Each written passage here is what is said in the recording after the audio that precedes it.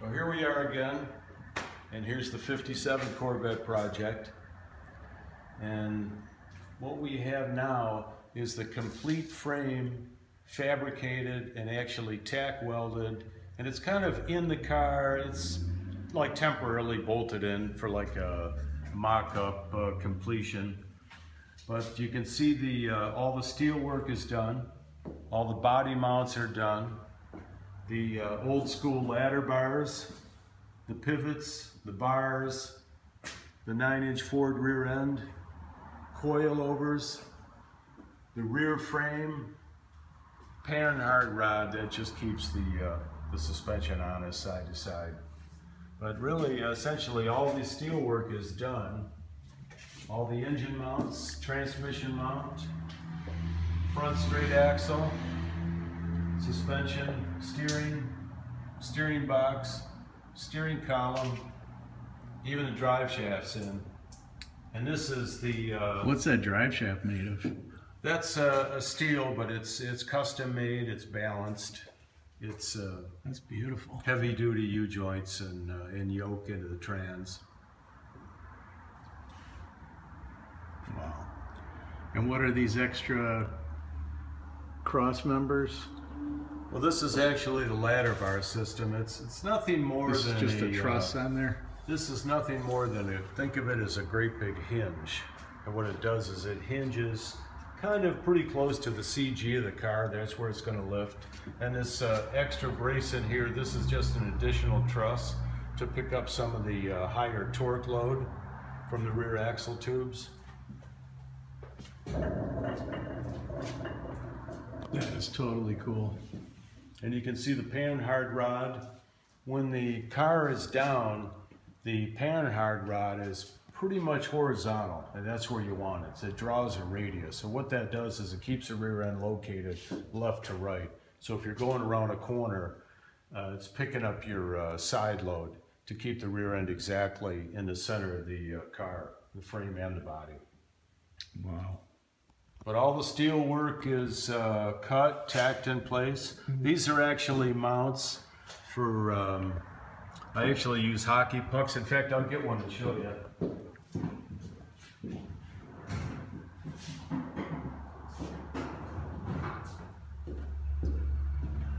These are my suspension stops, and this will actually be, there'll be a recessed screw and they'll be bonded on there.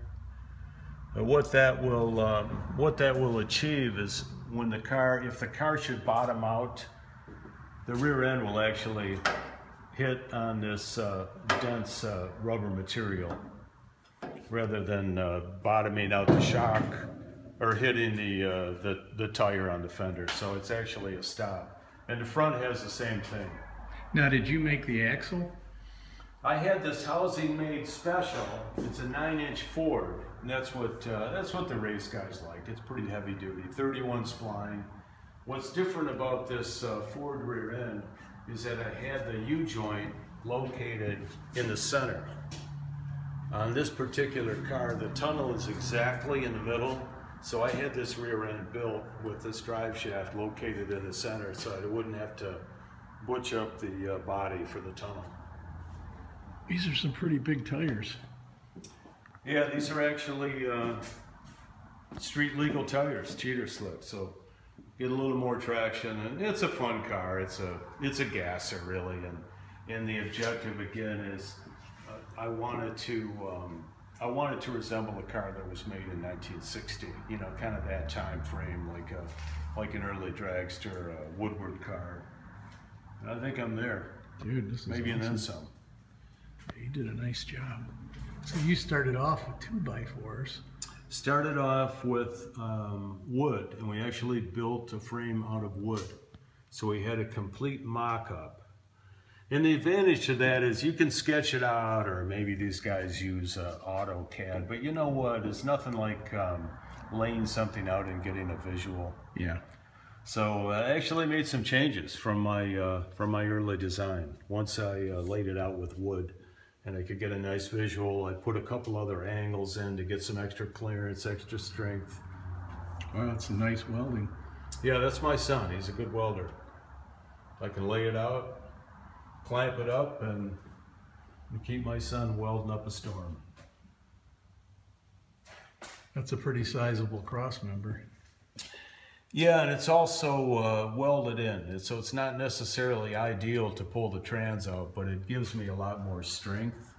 I have to actually push the engine and transformer to get it out, but the reason for this cross member being welded in here is it picks up the ladder bar mounts, and they're also gusseted in. Wow. But also at the end of the ladder bar mounts, I've got a pretty stout piece of steel that goes up through the floor, and it picks up the truss system. And what the truss does is it kind of picks up a cage around the engine.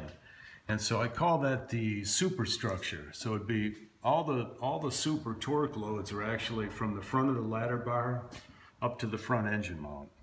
And so that whole area is, think of it as like a big box to hold it all square. So you don't have just two rails that are out to flex and twist. So wow. They're trusses.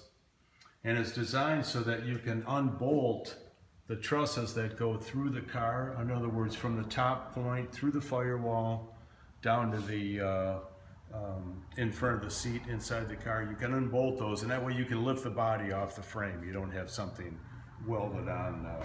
Now, is this your design here? Or? Yeah, I kind of give it an old school design like an old car would have for a body mount. There's not a lot of load on that, so I didn't need it boxed in. Just something very simple. The body's extremely light, but that's the original body mounts. So we made steel mounts to accept those. But on this design, what I'm doing is I'm mounting the body 100% to the frame solid, so it'll be kind of frame body, like a super unibody construction. And not only will I have these body mounts, but about every 8 inches, I'm going to put another bolt through the floor into the frame. I'm just going to drill and tap. Wow. So it'll be one and the same.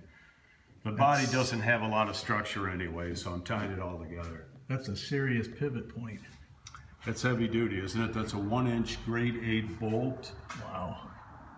That's nylon that I machined to fit in there. And there's even a bulkhead within that pivot to hold it all together. So it's not relying on just the nylon.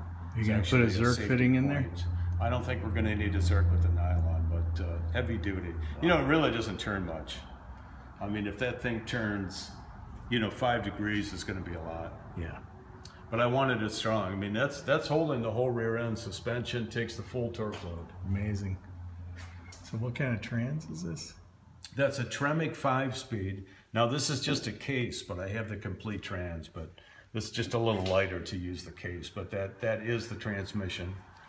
And we have a scatter shield, steel scatter shield, and we welded wings onto that to have actually additional motor mounts for the torque load and distribute the torque load on the frame. Wow. So we're mounting the engine with 4 mounts, and we're reaching out also. So we have a little leverage over that torque load. And we still have the transmission mount too. It's a little tougher mount, it's a urethane mount. But that unloads, by having the 4 mounts on the engine, it really unloads a lot of torque that the transmission case would see. And so what did you end up doing in the front here? We're running a straight axle, and I wanted that old Gasser look, so we actually cut the axle in the middle and we added 6 inches to it, so we made it wider. And what that did was it pushed the wheels out kind of to the outside of the body. And it did that for a few different reasons. One, of course, you have the stability. It's a nice look, but it also gives us a lot more room to run the exhaust. We're going to hand build headers that come off the head over the frame, and they're going to come down in this area, and they're going to come out in here, and then we've got some great big 4-inch mufflers. Wow. That'll be hanging in this area here. And that's the reason for some of these sculptures, is to clear the big mufflers, so I have room. But they're going to be hanging down a little bit as well for cooling, and we have the height anyway with the straight axle. The Gasser look typically sits up a little bit. Well, awesome. It's coming.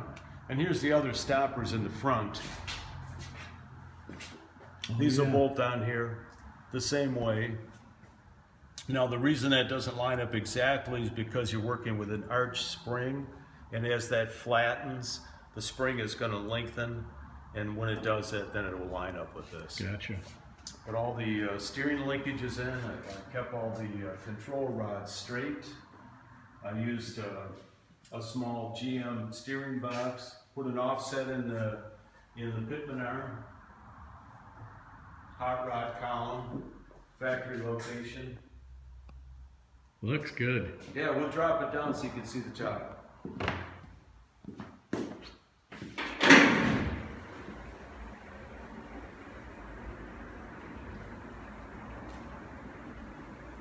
I like the wheels.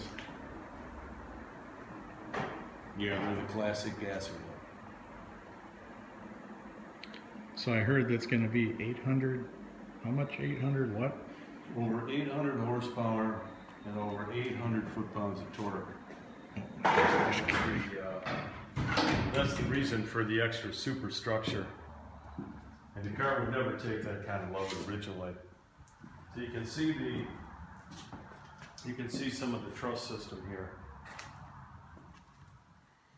And what that does, that eliminates all the flex and torque loads that would be in the frame. If you think of just two rails, they're going to twist and move. And the body is, the body's really going along for the ride. Wow. So I wanted all the structure into the frame. And you can see that those trusses that go inside the car, they're removable. They come right in. Oh, I see. And that's where it goes through the floor into the frame. That goes through the floor and goes to the end of the ladder bar mount. So that's what I call the superstructure. The rest of the frame really goes along for the ride. Awesome. Well, that's great. Should be a fun car, huh? It's a fun project, you know. It's all about the project. Cool.